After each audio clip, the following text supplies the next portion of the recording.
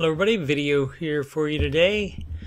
Programming note, I will be doing a Curse of Oak Island full season 9 so far. No cap recap live tomorrow on Saturday, January 22nd, 2022 at 2 p.m. Eastern Time. I'm hoping to interact with other Oak Island / history nerds to see what questions and theories you might have. If you can't make the live stream, email those questions and theories to me at coachstevemoney@gmail.com and I will cover them during the stream. I'll start with a brief history of the discovery of the money pit and some of the major finds over the 225 plus year history of the treasure and history search. Like all my live streams, this will be available to watch after the fact as well. Sorry for the delay on this. I'll try to get these out faster going forward.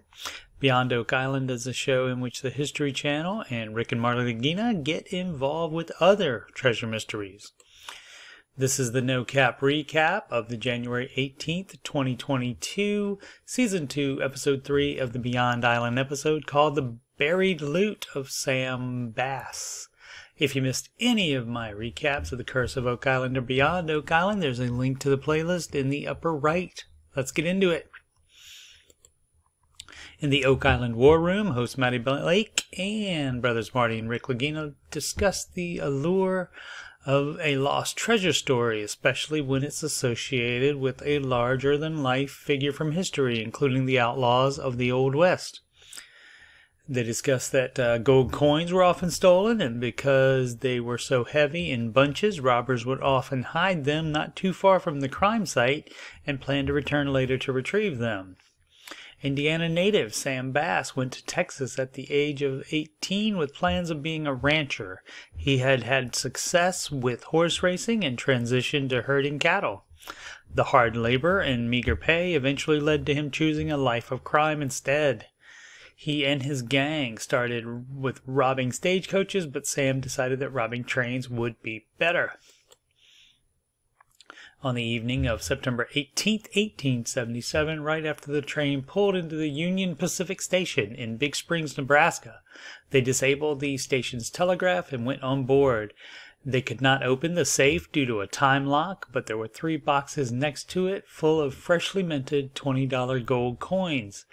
They escaped with $60,000 worth, which today would be around $6 million due to their history and not having been circulated.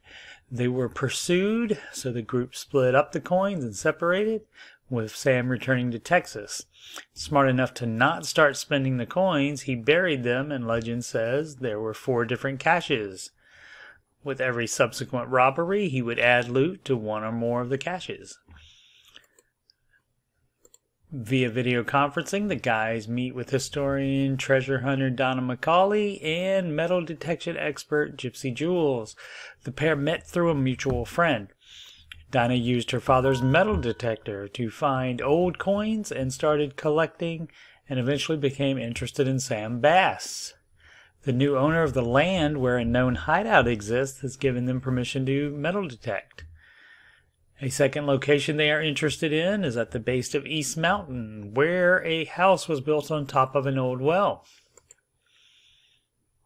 3 days later, Maddie Blake meets Donna and Gypsy at the Texas Rangers Museum in Waco, Texas. After failing to capture Sam Bass, the Texas Rangers arrested the father of a Sam Bass gang member. The gang member told them the details of the next planned robbery in order to get his father released.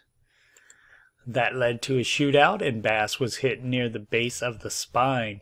He got away but could not ride with his injury and was found the next day and died shortly thereafter. No gold coins were found on him or in his saddlebags.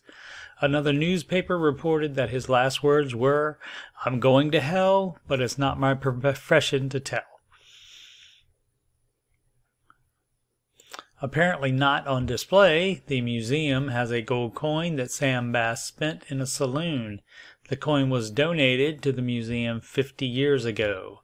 The coins became a problem for Sam because they were easily identifiable by the S of the San Francisco Mint. Later that afternoon, they begin metal detecting at a known hideout location in Springtown, Texas. They quickly find this suspected 1800s saddle button. And this piece of a shovel with hand-forged rivets, also indicative of the time period. Next, they relocate to a nearby spring on the property. It is covered with metal doors for an unspecified reason. They get a big hit under this ridge, but it's buried too deep to be picked up by the pinpointer detector. They will have to come back with a pump to drain the water and heavy equipment to move the boulders, which even in Texas, even on private land, requires a government permit. The trio go to the second location north of Fort Worth, Texas, shown here. This is the house built on top of the old well with the East Mountain behind it. The house has never been metal detected. An old newspaper recounts an eyewitness saying that he saw Bass and his men hiding $60,000 worth of gold on East Mountain. They start on the mountain. It's a known rattlesnake area, so Maddie and presumably the camera crew are keeping an eye out. They get a hit, but it's a penny that has Abraham Lincoln on it, so the earliest it could be is around 1909. They relocate to inside the house to check the well.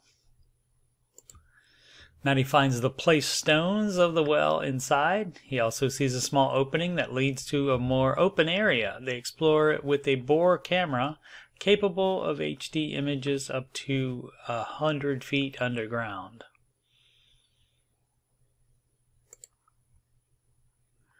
After seeing some targets with the camera, Gypsy decides to crawl into it and probe with the pinpointer. She finds what they think is the top of a hand-hewn nail, but gets no other hits in the very small area she can reach with the pinpointer. They will have to come back after it is dug out more. 1 week later, back in the Oak Island War Room, Maddie shows Marty and Rick what they found. The brothers agree that there is enough evidence to warrant searching both locations further with more equipment. Next time on an all-new episode of Beyond Oak Island, right after a new Curse episode called The Silver Liner, the 1715 Treasure Fleet Part 2 has the following synopsis. Maddie Blake heads back to Florida's famed Treasure Coast to team up with professional treasure salvager John Brandon and his team as they dive on the wrecks of the famed 1715 Spanish treasure fleet.